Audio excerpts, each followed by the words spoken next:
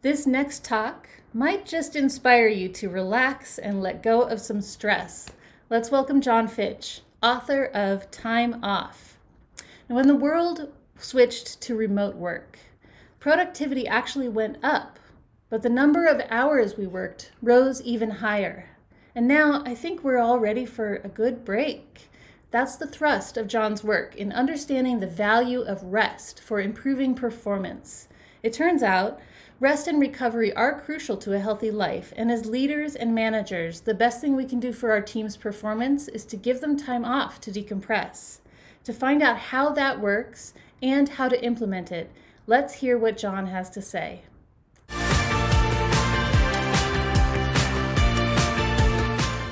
Hello, it's a great honor. My name is John Fitch. I am the co-author of the book Time Off. And since the book has come out, we've helped a lot of organizations rethink the way they look at time off, the way they approach time off, and the way they manage time off. And I'm going to talk to you about that. So this is a construct of making time off a part of the job. If you're to walk away with this with one analogy, it's to look at your team, look at the people at your company like elite performers. And elite performers, like athletes, let's say, they rest as hard as they work. And our book, Time Off, introduced this concept of a rest ethic. It's important to have a rest ethic as good as your work ethic. Another analogy we use is it's having a exhale to your inhale. That was work. That is rest. So we did a report with Deloitte. We were involved, and Jen Fisher and their team worked on this, and it was titled The Disconnect. And it's making sure to align your culture and your policies of making sure people have time off. The truth is that our vacation system is broken. Unlimited PTO sounds great on paper and on the surface, but it puts a lot of responsibility onto the individual. And our team, and what we've come to see across many organizations, is time off can become a deep part of the culture if the organization and the leaders and the managers take it on as their responsibility.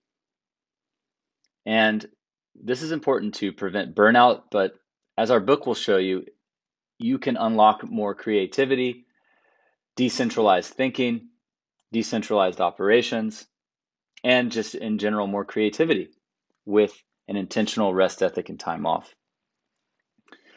And all you need to remember is that a lot of unused PTO occurs. And the result of that is a ton of productivity loss, healthcare loss, and enthusiasm lost. And enthusiasm is a rare and precious resource inside of your organization. And leaning more into your intentional time off and your rest ethic will help you increase your enthusiasm again at your company. And the reasons people find it hard to take time off is that there's a culture of showing off how hard you can work. So this like busyness, contagious nature. Instead, you could replace that with a calm way of being. There's too much work or lack of documentation, so you never feel like you can step away. And there is just a feeling of it's hard to justify my time off because I've already got enough to do. So this introduces a few important questions for leadership. First of all, is your team utilizing their time off, their vacation time? Do you track that? Are you aware of their time off? Are you aware of their perceived exertion? And are they trending towards burnout? First of all, can you measure this? And if not, well, that's maybe your first task. And you can also workshop with your team. How does everyone feel around time off right now and how we approach it? Do people have a hard time and why? And understanding this. And when they do take time off, are they refreshed when they come back? And last but not least, is leadership modeling the calm behavior? Do you take time off yourselves? time off is a part of the work, just like time off is really important for an elite performer, in like an athlete. Well, we're all knowledge athletes. We are intelligent athletes. We are creative athletes. And just like a physical athlete, you incorporate your rest as much as your work. And so you need company policy and culture to enable this. And you have to take into consideration your culture before diving deep into any policy creation or redesign. Because what works at one company that is very inspiring might not work in the context of your business. So really making sure that your policy changes, they they need to match with your culture, and that's a area of workshopping that you'll have to do. So there's a lot of policy options that we've helped teams take on that go beyond unlimited PTO. Look, unlimited PTO can work. It's rare and it can work, but we found that it's very rare for it to work. So other concepts we're seeing are 4-day work weeks, or just in general a reduction of a work week, mandatory time off, which can come in many forms, and I'll talk about that here in a moment. And another tactic is starting to separate things like sick leave from your PTO.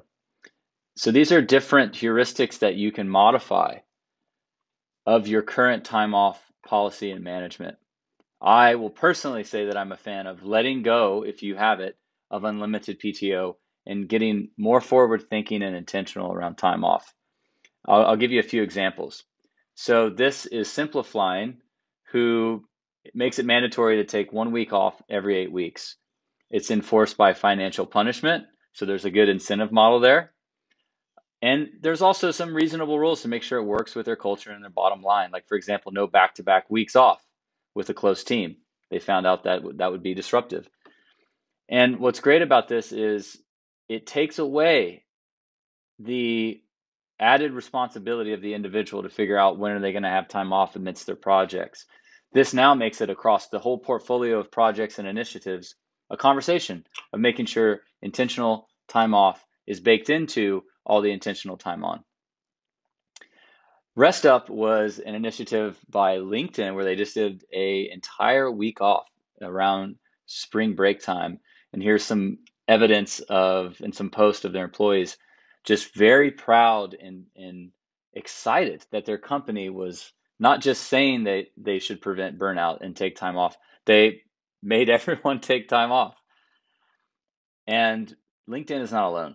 Roblox also did this. They did a spring break initiative for everyone at the company, and they wrote an awesome public marketing note, blog post to communicate why this was important to them. These are two great signals of company-wide time off.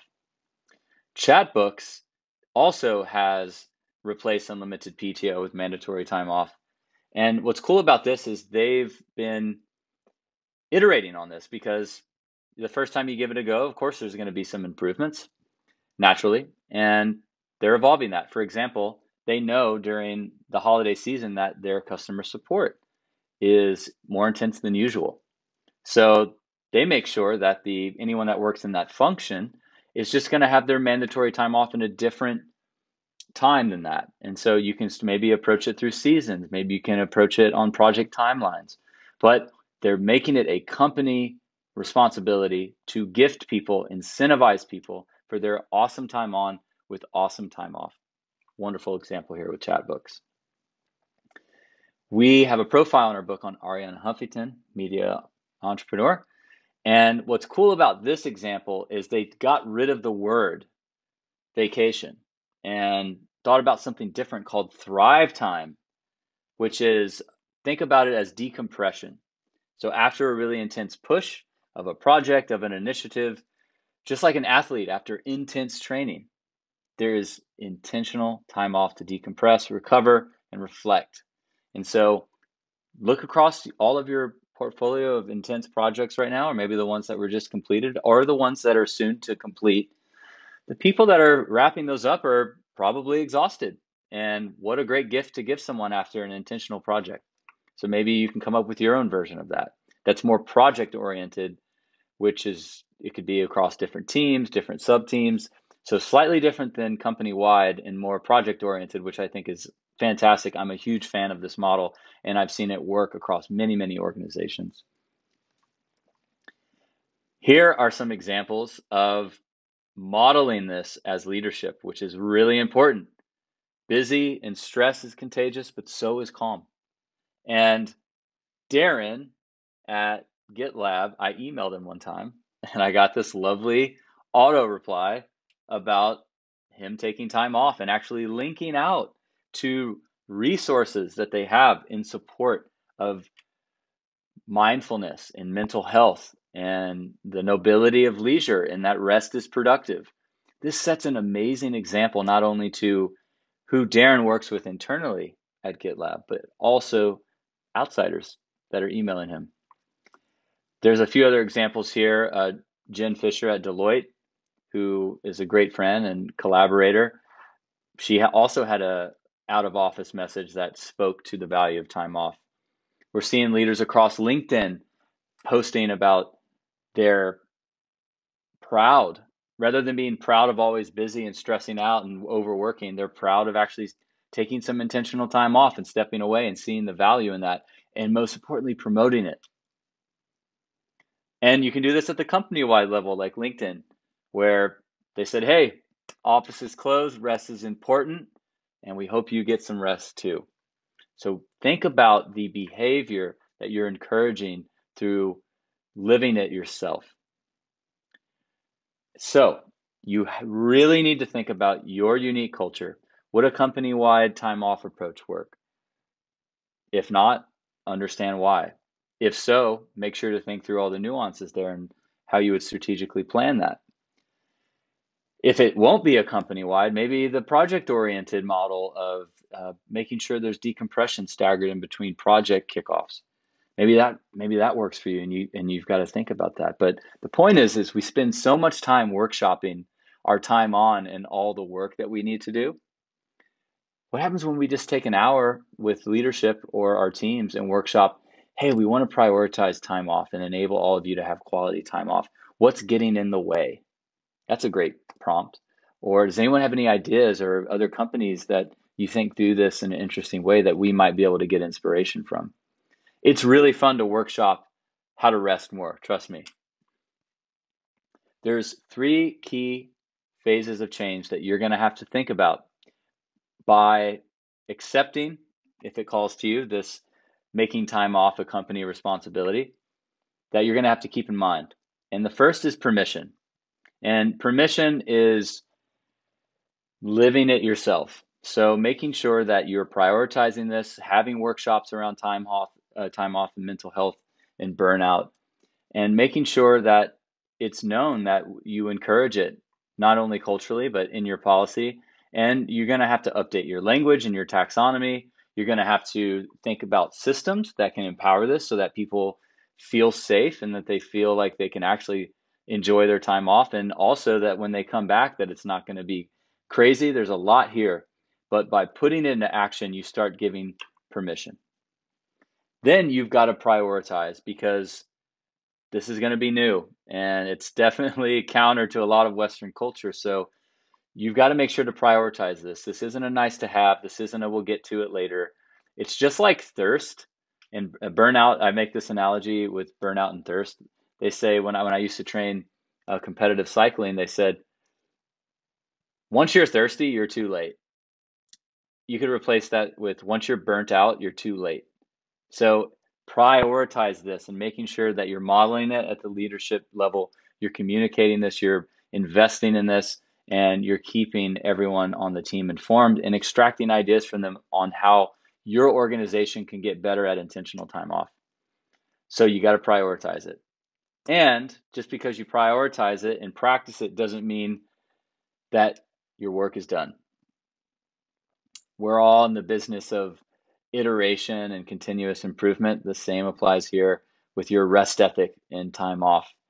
So you've got to regularly remind your team of time off. It's great when you come back from time off or in your out of office message to remind people that this is important to your culture, that it empowers a buildup of enthusiasm, it prevents burnout, it increases creativity, and it's involves human dignity to make sure that we have intentional rest. And you've got to reassess. So just like I mentioned with the anecdote of chat books, after one of your time off experiments, you should reflect on the improvements there and have the next version of it upgraded, just like we upgrade software. And you'll have to upgrade your policies. You'll have to upgrade the way you talk about this. It's a moving target, and it's never finished. One last thing I would love to show you is the rest ethic time off model. This goes very deep, and we're happy to talk with any of you that resonate with this deeper, but most people only do time off and then time on, right? It's like you're off and you're on. Maybe you throw up a out of office message. Whereas the practice, a proper rest ethic time off model, involves many more segments. And these are segments for you to, or phases, should I say, for you to think about your own instance of it, because it's going to look different across organizations. But here we go. From the left, we have documentation.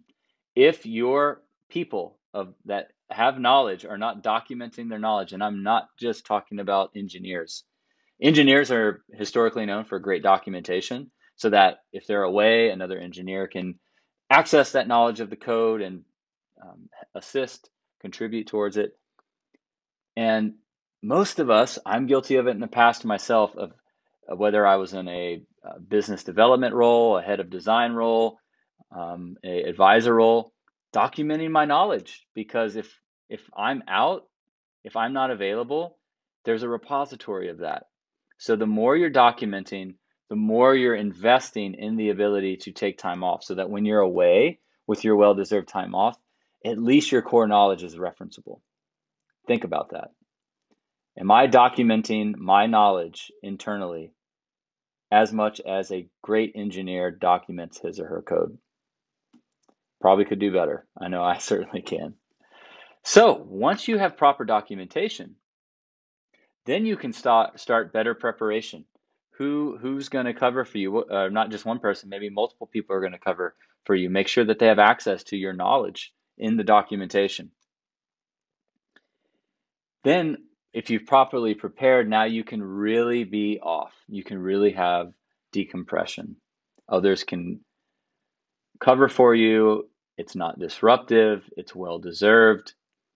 Then usually people come back to the office after time off, and it's back on the treadmill, speed 10, incline 12, and it's intense, and you almost dread going back.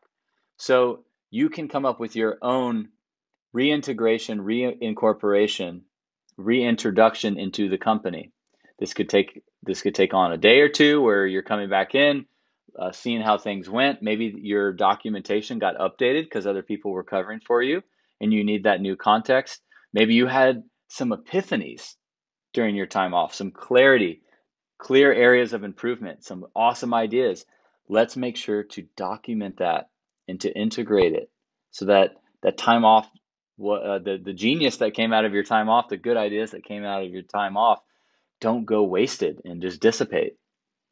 And then finally, as you take some time to get brought up to speed, now it's time on again, and you've shown up rested, enthused, and most likely leveled up. And now time off, intentional time off, can be an improvement function at your organization to help you become more decentralized, to have more redundancy, to be more resilient. So time off is not just, hey, we're going to prevent burnout. Having a good rest ethic actually forces you to think about smarter systems and decentralizing knowledge and command and leadership. So it's by getting better at time off, at quality time off, you're going to get better at quality time on. And that's a worthy investment. So remember, time off is for pros. Athletes schedule in their time off. Their coaches take their athletes' time off very serious. And we are all knowledge and intellectual and creative athletes. So we need to take our rest serious. We need to have a solid rest ethic. So lean into this awesome idea of how do you empower and encourage, and in some cases, make time off mandatory because you care about your people and you care about them doing their best work and showing up in the best way. And time off can be one of your strategies to do so. It's an honor to speak with you. I hope many of you reach out to me and talk to me about time off or what you just do in your leisure time. If it has to do with cooking or hiking or gardening or martial arts or playing music, those are the things I'm into. So reach out to me about that. I'd love to hear what you do in your noble leisure. And if this concept really resonated with you, check out our book, Time Off. And lastly, if you have any ideas or questions that you're intrigued by, you can reach out to us at timeoff.co. We'd be glad to hear from you. And GitLab, thank you. You have been an inspiration to me of the future of work and a more liberating reality for knowledge workers. And you've lived out much of the advice I've shared today. And so you've validated so much of my concepts and ideas that Max and I put into our book. So you've added to our credibility, and it's really an honor to be involved and keep leading the way. Thank you.